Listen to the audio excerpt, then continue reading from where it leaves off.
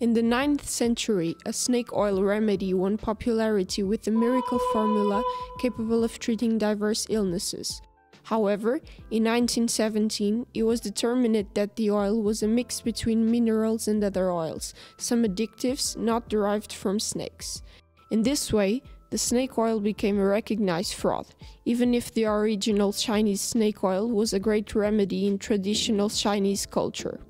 Because of its fame, a miracle medicine, the Occidental oil, created a sequence of placebo effect on its users.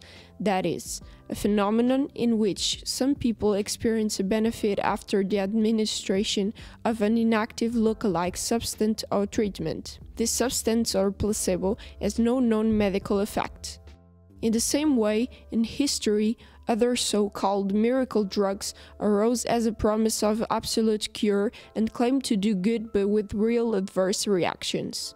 Among these cases, we can quote the magical mushrooms, fungi with psychedelic properties that originate hallucinations. Its use causes a sense of relief, even if it's proven to provoke panic attacks and senses of isolation and fear.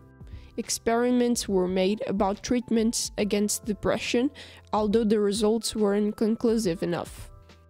Some animals can also have similar effects as the mushrooms. The frog Bufo alvarius possesses a substance called 5-MeO-DMT in its skin, having a similar effect as the LSD. Steam inhalation of the substance became popular in some circles, and its users report an almost death experience. The wrong use of this poison can cause problems such as short-term loss of consciousness and respiratory depression. Therefore, Bufo alvarius cannot be taken as a magic elixir, and there are risks.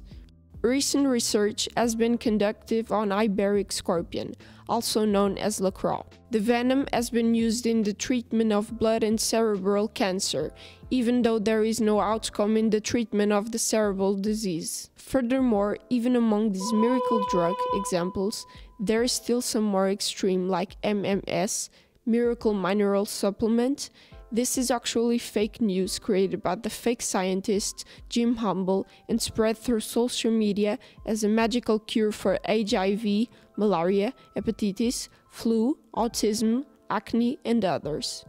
This supplement is a solution of chlorine dioxide, aka bleach, mixed with a citrus juice and consumed orally. The consequences of consumption are nasal irritation, eye irritation, nausea, vomiting, breath difficulties, diarrhea, and even death.